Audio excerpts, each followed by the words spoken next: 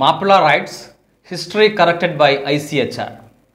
Kudos to Indian Council of Historical Research ICHR for the recent review report on the names of freedom fighters in 1921 communal riots in Kerala. The All India body has recommended to remove 387 persons from the Dictionary of Martyrs of India's freedom struggle. This includes 2 from the erstwhile Malabar in Kerala.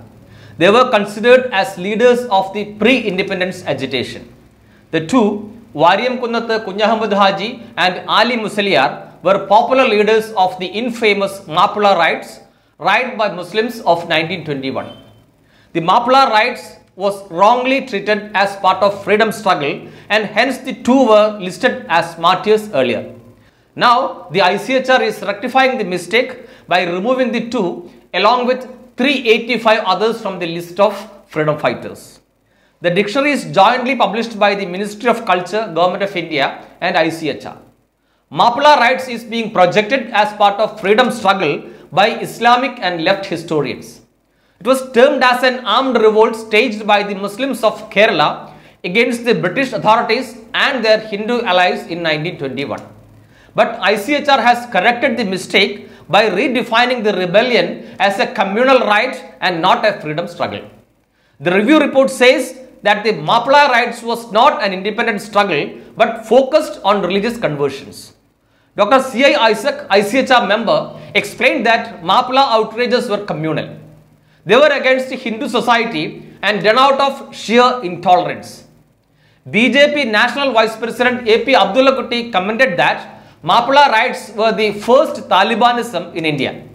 He described Variyamkunnath as the first Taliban leader in Kerala. BJP leader ridiculed the decision of Kerala government to erect a monument for Variyamkunnath.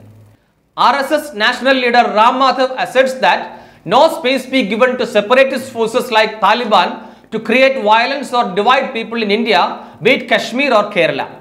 The fact remains that Malabar rebellion was not a peasant struggle, it was a Hindu hunt by Muslim radicals.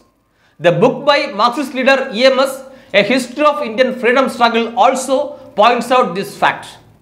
The 1921 revolt had turned into a Muslim riot. The family of EMS had to flee to Palakkad.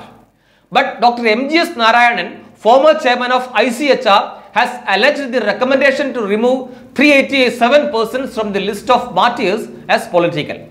The Congress and CPIM are also critical about the report. Meanwhile, Yuva Morcha had lodged a complaint against Kerala Legislative Assembly Speaker M.B. Rajesh for insulting freedom fighter Bhagat Singh by comparing him to Variyamkunnath. The timing of the ICHR report coincided with Taliban's revolt in Afghanistan. And Variyamkunnath obviously became a Muslim radical when history getting corrected by ICHR. This is a real blow to the appeasement of Muslims by both the Marxist-led front LDF and Congress-led front UDF in Kerala. The ICHR report is a message. Taliban revolt in Afghan is a pointer to religious fundamentalism. Kerala is a fertile land for Muslim fundamentalism, perhaps leading to Talibanism. It is important to break the chain of this communal menace.